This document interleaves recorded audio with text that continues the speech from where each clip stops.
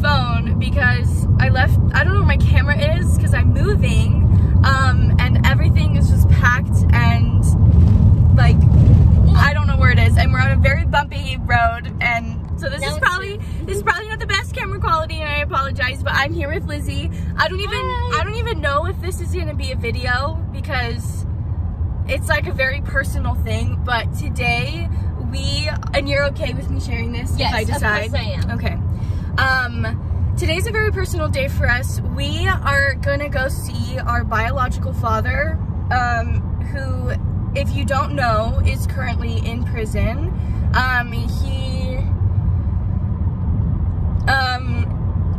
He did something not very good. He unalived someone,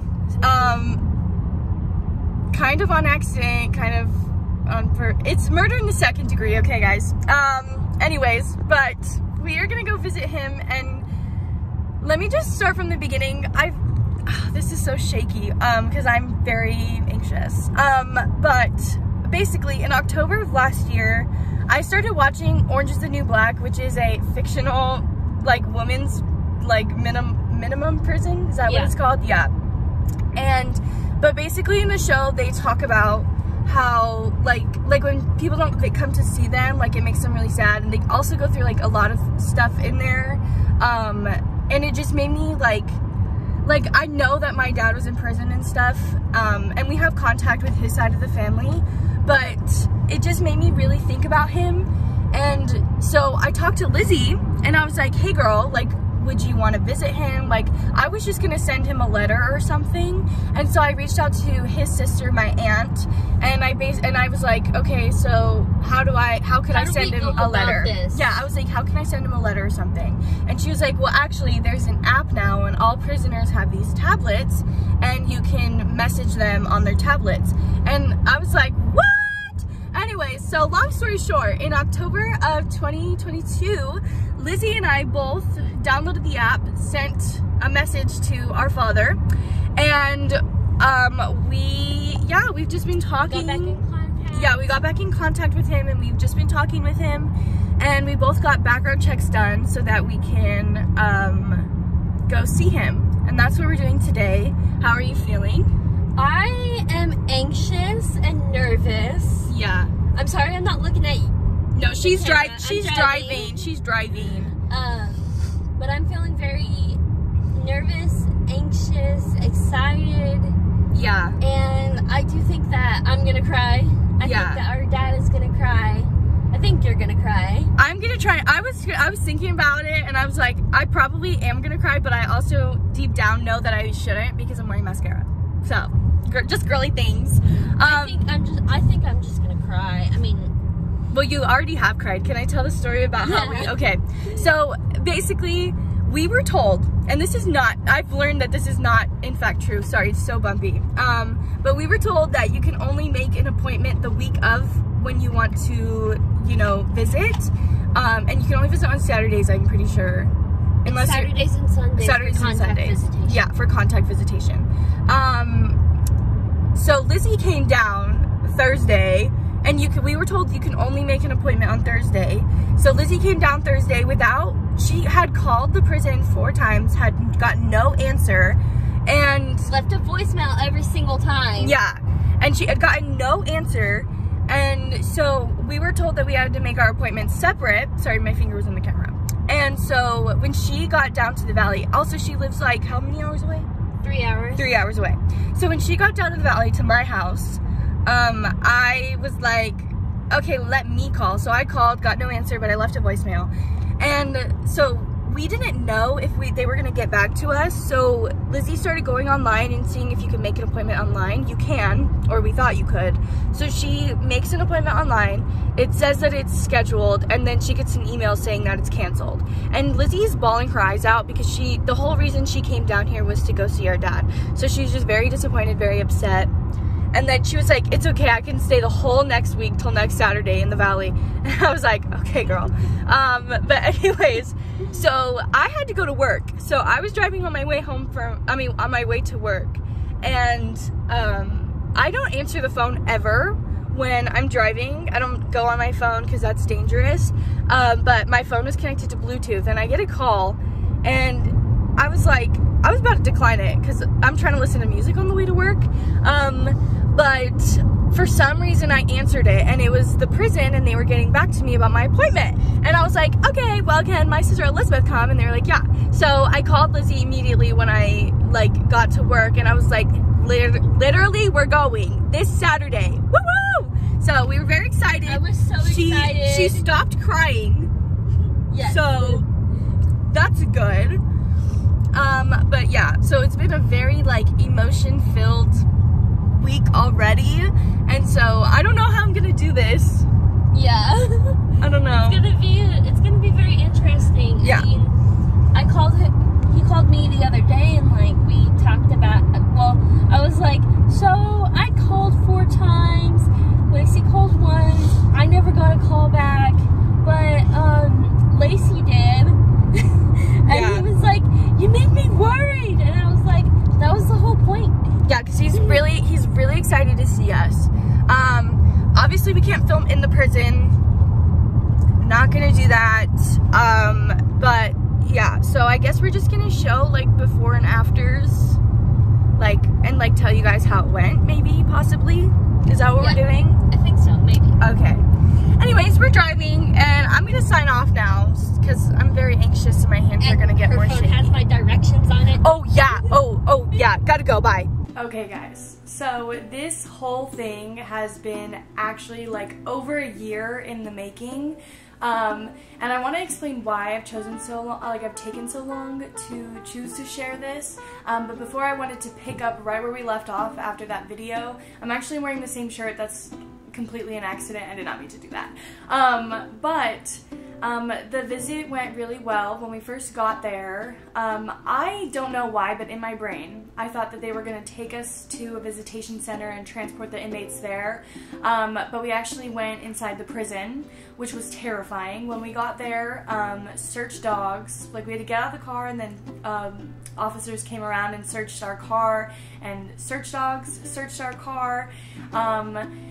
And that kind of just, I think in the beginning I was like, oh la la la, we're going to visit our dad.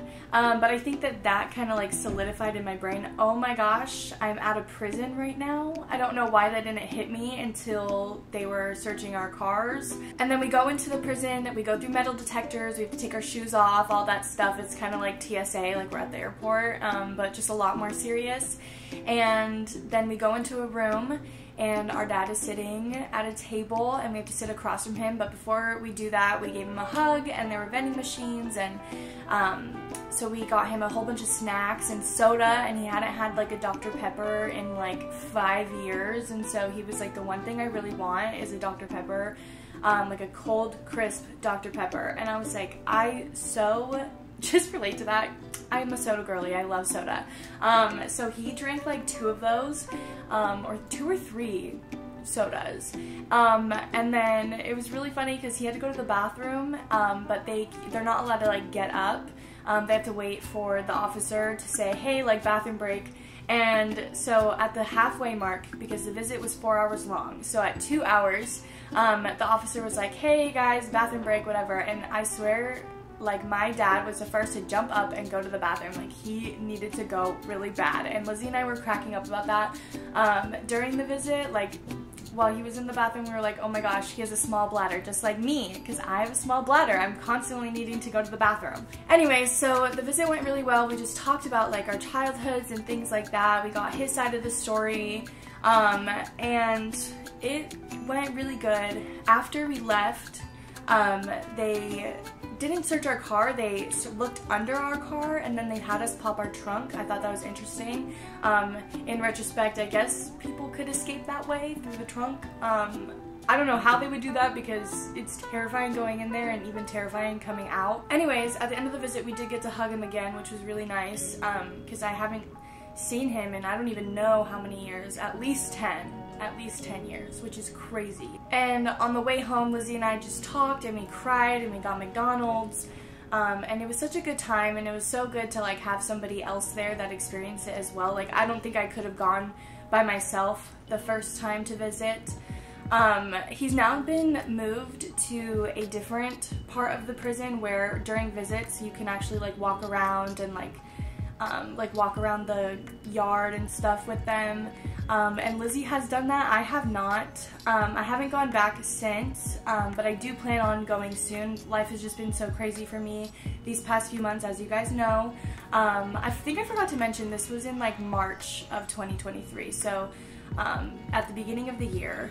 And I mentioned the date like October 2022, and that was the time that we first started talking to him. So like this has actually been like a year, like over a year later since we first started talking to him. And I chose not to share this for a while just because I wanted to see how it was actually gonna go. Like I feel like when you start a new relationship, there's like the honeymoon period, like, you know what I mean, and then things kind of get more serious, and I feel like that's the same with like meeting a stranger. And I don't say my dad is a stranger, but you know, he is, you know what I mean? And so I kind of wanted to see if he was being really nice at first and then like was gonna like use us for money and stuff, which sucks to say, but you have to like go into that kind of situation with a guarded heart. And I just didn't want to be disappointed.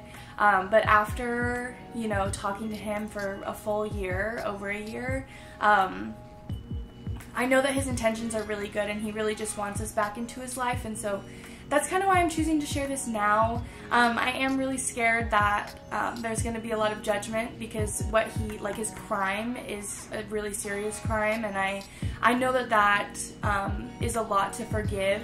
But this year, and even like our childhood stuff, is a lot to forgive. But this year for me has really just been all about forgiveness and turning over a new leaf. For a long time I was really just angry. Like I was such an angry person. I was angry at, you know, my biological parents, other people in my life, not in my life, situations. You know, I just held a lot of grudges and a lot of hatred in my heart, and I think that that's what fueled my postpartum depression, was all of that hatred.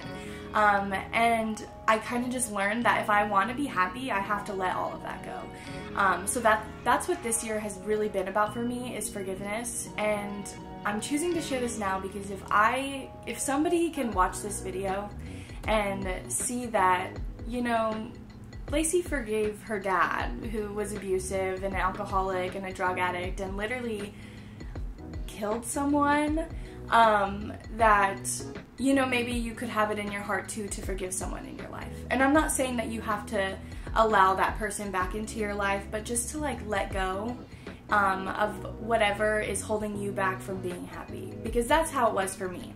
I just like to keep it real with you guys, and I like for you to know how I'm doing and what's going on in my life, and this was a really, really, really big step for me, and it's really, really personal, and you guys are like all my little besties, and so I thought I'd share it with you. And yeah, but that is all for today's video. I'll see you in the next one. Bye!